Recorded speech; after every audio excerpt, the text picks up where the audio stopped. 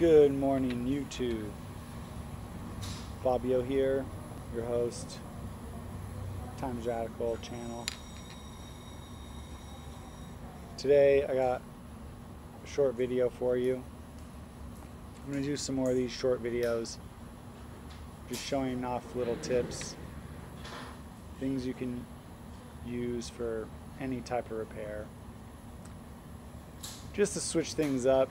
I've been doing some longer videos, but whatever. I gotta put something out. I was having trouble sleeping. It's about 3:45 a.m. here.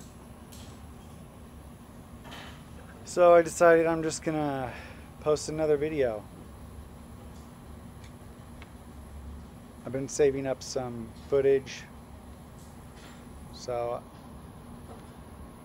if you've been looking forward to some new footage and new videos, then this is what it is. For now, I'll do some longer ones later, but this is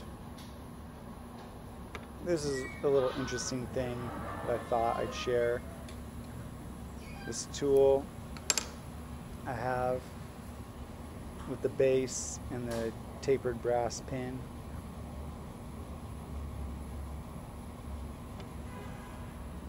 Yeah, just doing a voiceover here, watching it. Anyways.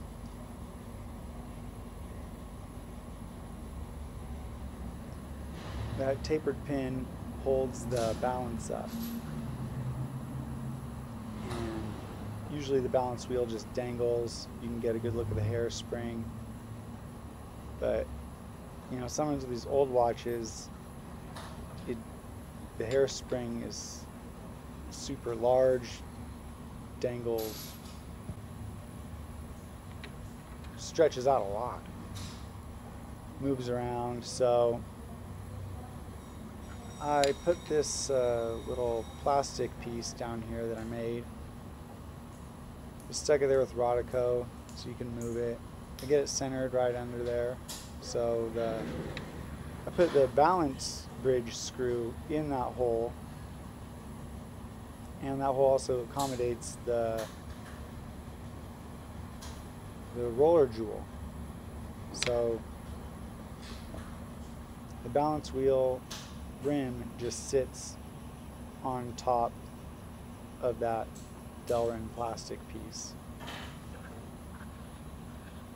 And you can, you know, when you're doing your service on the watch, you take your balance off, you put it on this tool, you set it aside. It's fine, you know. Now this watch is a little tricky because right there is where the hairspring actually attaches to the stud, and you can't move that stud. It's a fixed stud screw that's screwed into the actual bridge.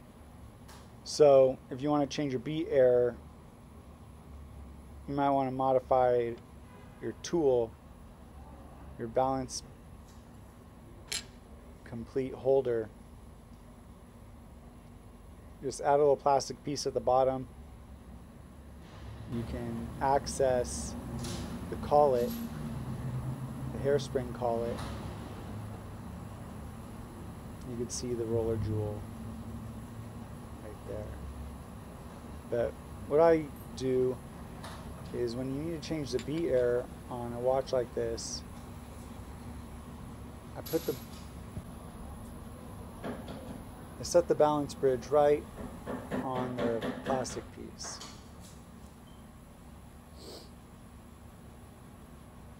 And then with my screwdriver, I use a really small screwdriver, and I enter in through the coiled springs right into the collet, and I turn the collet, and that adjusts the beat error.